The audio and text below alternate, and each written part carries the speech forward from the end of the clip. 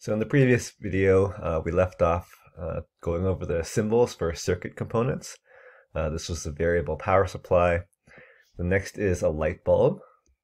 So for a light bulb, I'm going to use a circle with a loop-the-loop inside of it. Or something easier to draw is a circle with an X inside of it. Okay, so that's going to be the symbol for a light bulb. Now a resistor. So this is a kind of a zoomed in picture of a resistor. They're really small components in real life. And what they do is they resist. They resist the current flowing through a part of a circuit. They slow it down, and then less energy will get to whatever component you're trying to run in that part of the circuit. Okay, because sometimes you have a battery and the battery gives so many volts, and then some parts of the circuit needs all those volts. Other parts you want it to be a bit lower, so then you're going to add resistors to those parts to decrease the energy that goes to a certain component.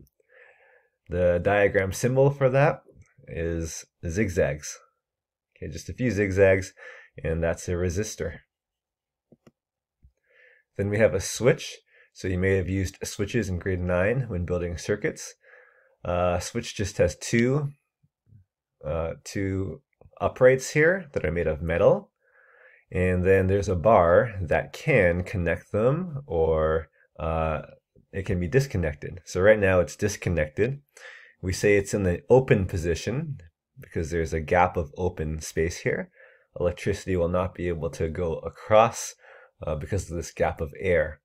But when you take this and you push it down and you connect everything with this metal bar here, then everything's connected with a conductor and the charges can go through. So that's what a switch does. It's something that will easily allow you to cut off the electricity or to reconnect it in part of a circuit. So the symbol for that would be two dots. The two dots represent these two uprights here. And then a bar that will draw diagonally in a circuit diagram. This represents this bar right here. It can be closed or opened. So this is what a switch looks like in a circuit diagram. And finally, we have ammeters and voltmeters. Ammeters are for measuring the amps going through a part of a circuit, whereas voltmeters measures the volts. So the diagram symbols are fairly straightforward. An ammeter is a circle with a capital A written inside, and a voltmeter is a circle with a capital V written inside. And oftentimes electricians will have multimeters, which one of them looks like this. A multimeter can do both jobs of an ammeter and a voltmeter. There's this dial here with all these options and settings, so you can set it to measure whatever you want it to measure in the circuit. So we'll talk more about current and voltage in later lessons, and we'll use these in later lessons. Not really for the work for this lesson though.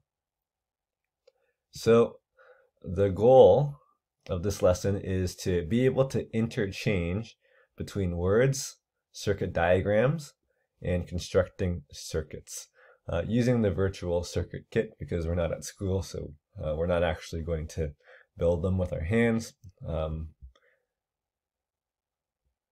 going to go on this PhET website, which I showed you on the previous video, where you can drag and drop various circuit components. Here's a resistor, and here's a switch. Okay, the switch, when you click it, you can open it and close it. So this is what you're going to be using to build circuits. But anyway, you're expected to be able to take some words. So in purple here, I've written in words a description of a circuit. And you're expected to take those words and be able to draw the circuit diagram that matches those words using the proper circuit symbols. And then you're also expected to be able to build the circuit using the simulation. And vice versa. So I can start by giving you a circuit diagram. I can expect you to build the actual circuit in the simulation. or to describe the circuit for me in words using the proper terminology. Okay, and finally, I can give you a built circuit and ask you to draw the circuit diagram for it, ask you to describe it in words. Okay, so I'll let you read through this example on your own. These slides are available on Google Classroom. You want to read it and see how this diagram matches exactly what it says here. And same with this, this picture here. You want to see how it matches exactly what this diagram shows and exactly what these words say. So there's a Google Doc that's got a few practice questions for this. When you make diagrams, you'll have to take pictures as usual and upload them. I mean, you could try to draw them on the computer. It will take a lot of time though to get these zigzags and these light bulbs and all of that. It might be better if we just draw by hand and take pictures. With the simulation, you can use the website. You can use this website here and just take screenshots. You can take screenshots and upload those pictures. All right, so that's it for this lesson.